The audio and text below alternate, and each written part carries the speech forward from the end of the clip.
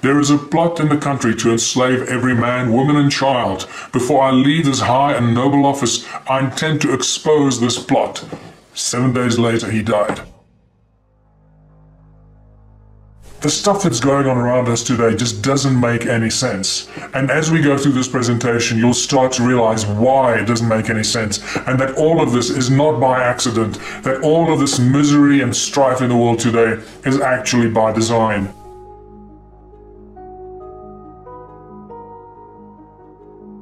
Why is the world divided like this? It is not by accident.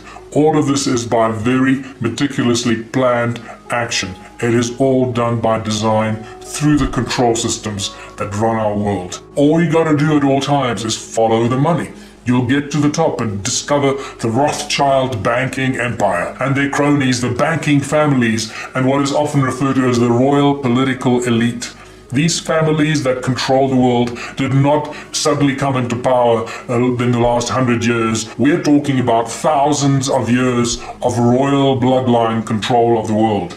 The Rothschilds and the other banking families pretty much own all the central banks of the world. This is a shock to the system. The central banks of the world, like the Federal Bank of America, the Bank of England, the South African Reserve Bank, the Reserve Bank of Australia, India, Brazil, all the central banks of all the countries of the world do not belong to the people. They are owned private entities that are controlled and owned by the Rothschild banking empire.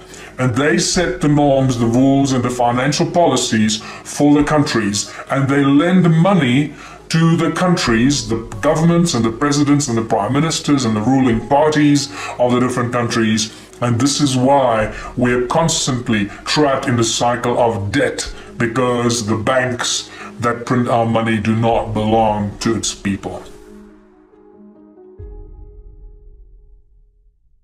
What is money really?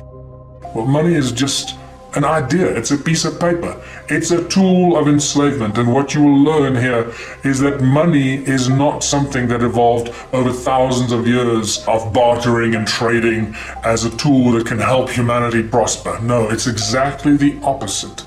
Money was a tool of enslavement that was conjured up a long time ago and introduced as a complete and whole philosophy and a tool of enslavement. It's just a piece of paper that controls our lives. It burns and disappears. Where did money come from?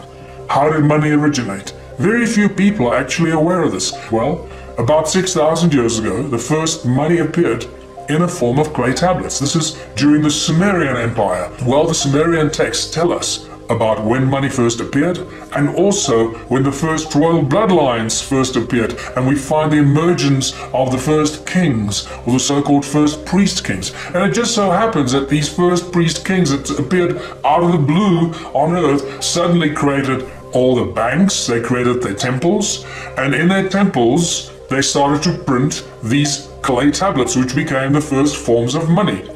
So, in essence, the temples of these first kings that appeared on earth were the first banks from which the first forms of money were distributed to the people.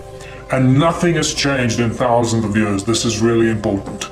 So, what if I told you that banks create money out of thin air? Would you be surprised? Well, that's exactly what happens. They have nothing. Money is absolutely useless. It is a piece of paper. It has no backing, and this is why it's called fiat currency, fiat money. It means nothing. It is valueless. It has no value. The only reason it has value is because we, the people, think it has value, and it's given to us as a piece of paper that has some sort of value, and we trade it and use it and go around and kill each other for it and rob banks for it and go to jail for it and do. It controls our lives from the first moment we are born to the last moment as we die. Money controls our lives. Many famous people and smart people and businessmen of the past have been aware of this for a long time. Like this quote from Henry Ford, for example. He said, "It's well that the people of the nation do not understand our banking and monetary system, for if they did, I believe there would be a revolution before tomorrow morning." Henry Ford. Many people, many great leaders of the past have resisted money, have resisted the bankers. JFK tried to break America free from the Federal Reserve Bank stranglehold on the people of the United States. This is a quote 7 days from before he died. He says, "There is a plot in the country to enslave every man, woman, and child. Before I leave this high and noble office, I intend to expose this plot." 7 days later, he died. What you need to know is JFK actually started to print what became known as the American or the United States note, which is not printed by the Federal Reserve Bank, and therefore taking the control away from the Fed. As soon as they assassinated him in Dallas in 1963, within 2 weeks or so, the Fed started to print the American money again, taking that control back. And this happened also with Abraham Lincoln, who 100 years before that started to print the greenback in the United States, making the American people free of all debt. And the greenback was printed by the government. It didn't belong to the Federal Bank or the Rothschild Empire. This was obviously not liked, and they lost control. This is why they shot him and got rid of him, because he didn't play their game. Who controls our governments? Who controls the bankers? Who controls what's going on here? Many people around the world call these the puppet masters. We don't know who they are because they don't want us to know who they are. Quote from Mayer Amschel Rothschild, the founding father of the Rothschild Empire in the 1700s. He says, "Let me issue and control a nation's money, and I care not who writes the laws."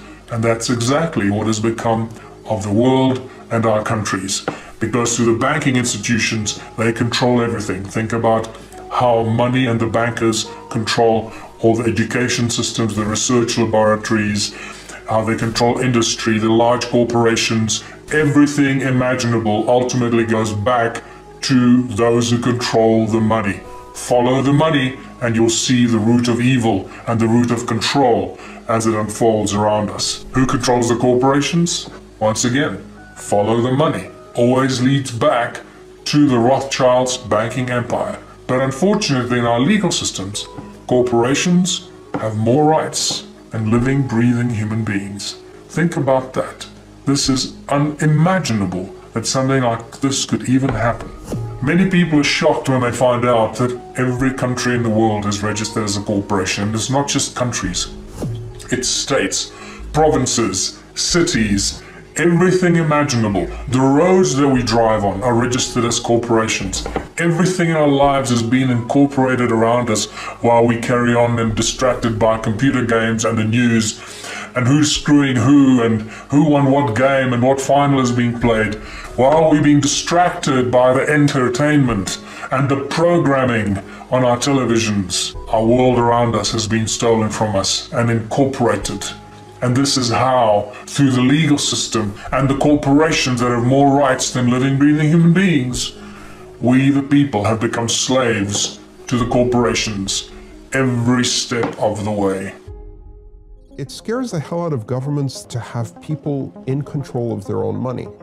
At which point you should really ask yourself, what kind of government is that? The whole thing about currency is that you don't need to know how it works unless it stops working. And when it stops working, everybody needs to know how it works, because your wealth, the future of your children, everything now depends on that.